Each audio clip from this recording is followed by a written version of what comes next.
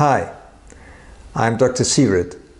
Today I want to speak to you about the PAEK material. We are using PAEK in Picobello since 2008, so we have quite a lot of experience with it.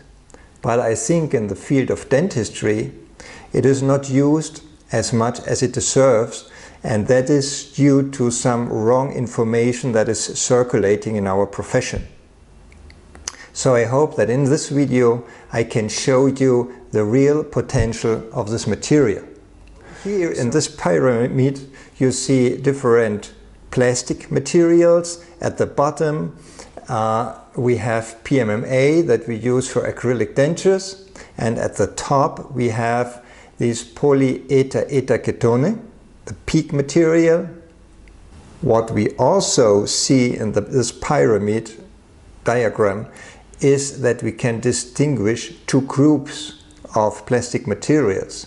So we have on one side the amorphous group and on the other side the crystalline group. So PAEK is a crystalline material. What does that mean? There's a book published in 2012 by Kurz with a lot of information about PAEK. If you're interested to have some more profound information, a new version is now published recently. So here you can see these two different stages. We have the amorphous group. It's like a pot of spaghettis of these kilometrical long chains, and the other aggregation, the crystalline aggregation, has an order. On our next slide we can see that PAEK really is part of a bigger family of materials, the so-called Polyaryletherketone, the PAEK. And inside this group we have different types. We actually only use the Polyetheretherketone, the PAEK group. Other commercial names use PAEK and so on. But really, believe me, the differences of these materials inside this PAEK group are not very significant. These polymers were synthesized for the first time in the 1970s and were used first in aerospace industry, due to the fact that there is no other material on the earth with such a good relation between fracture resistance and weight. On our next slide we resumed the most important characteristics of this material for us in dentistry. So it's very lightweight, we already mentioned that. We have an extraordinary fracture resistance. It has an elasticity module similar to bone. It's biocompatible. If we look at the unfilled PAEK, we will speak about that later. It has no rest monomer. It has a very low water resorption. It is metal-free.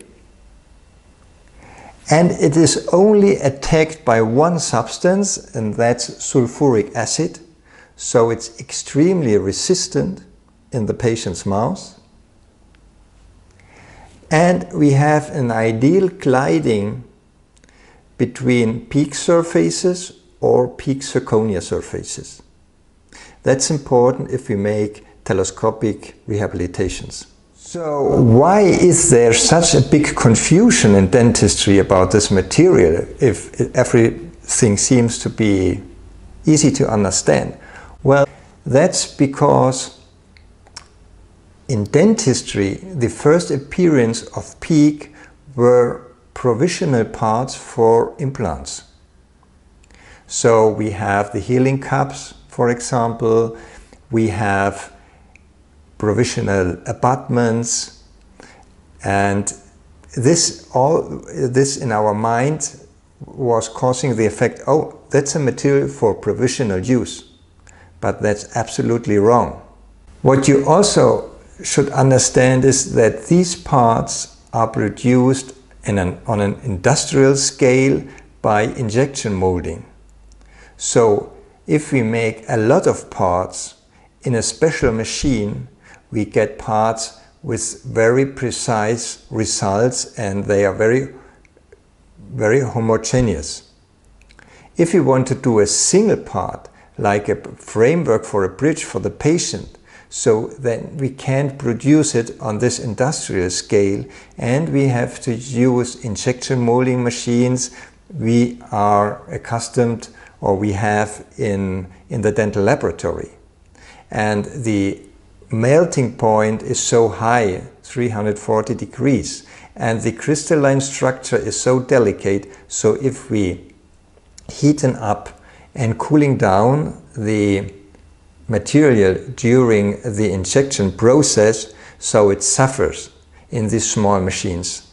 That's why we had a big breakthrough using this material in the dental laboratory when the CAD/CAM technology started and when we could mill these materials out of dental disc. And so here you have this result, a structure accurately and precisely milled out of PAEK. And now let's see, in the market we have several providers for PAEK. Here we have a disc from Dental Direct.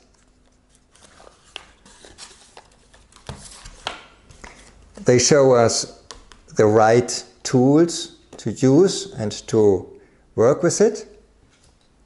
And here is it. And this one, Dental Direct, has 3 colors. A white color, a natural color, the unfilled PAEK, and here we have a pink color. And that is due to the about 10% of filling with metal oxides. Okay, so that's really a filled PAEK material. Also, we can say that a 10% quantity is not changing the properties of the material.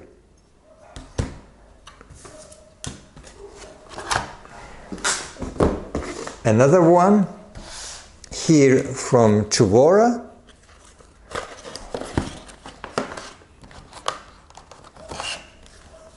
Here a lot of explication, a lot of languages.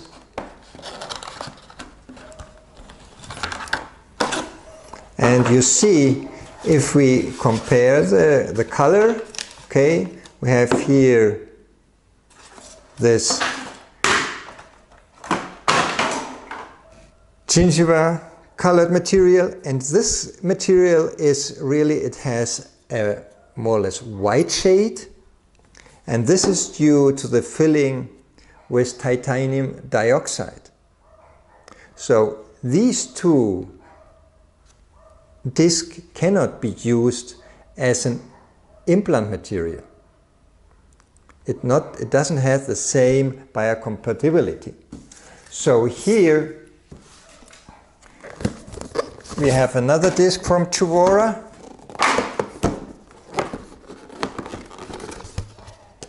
Okay.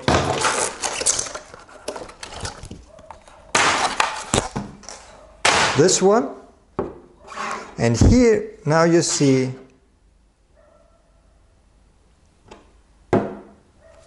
this beige gray color. And this is the color of unfilled PAEK with the best biocompatibility. And we prefer this material. And recently, since about 2018, we use this one. It's from Jungmed and it's distributed by Silladent. And so here we have the disc, we have all the medical device registrations necessary.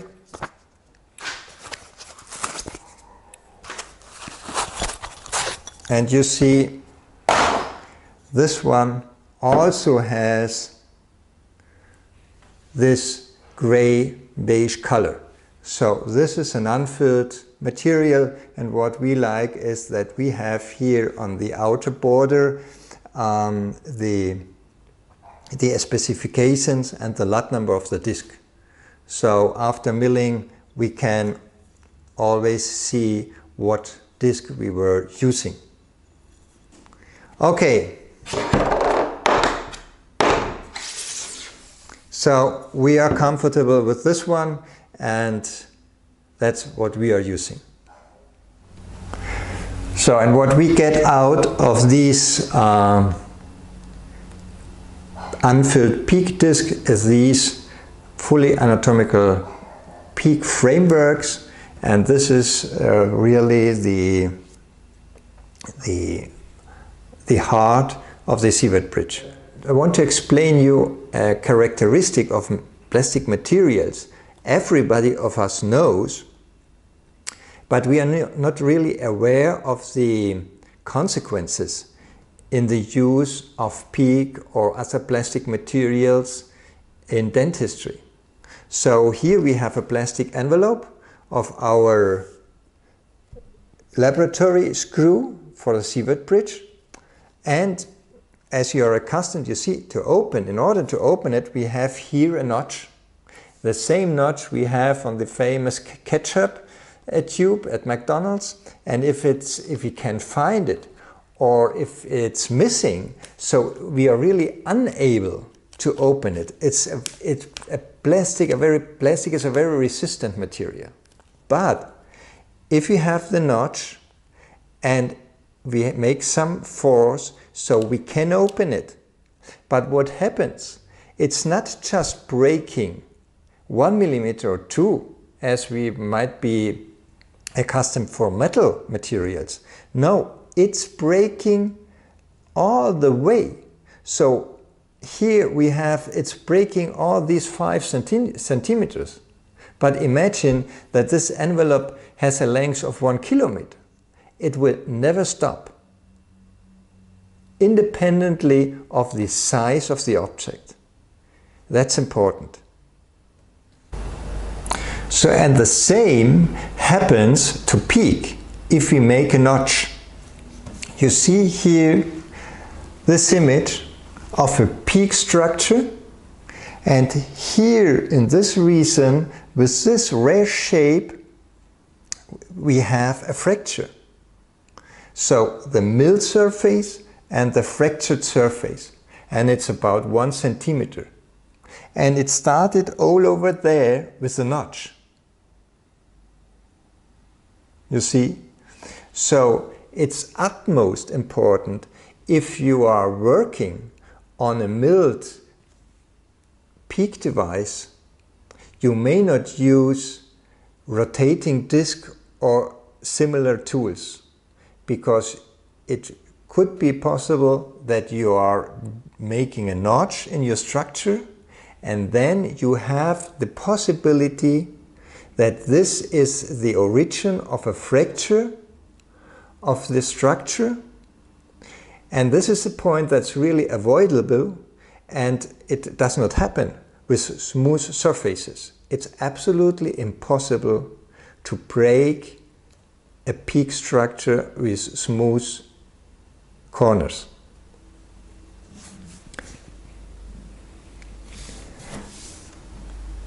We tried to simulate that, but if we simulate a notch, for example, with a disc, and we apply the same force, then we eventually can break it. And it breaks really rapidly, like the envelope we saw before, because if the fracture once started, it will not stop until it gets to the other edge of the body of our milled structure. I hope it was a good resume for you. It was interesting, and I really could show you the real potential of PAEK in dentistry, to get it out of the corner being just a provisional material. So thanks for watching. If it was interesting for you, I would appreciate if you give me a like.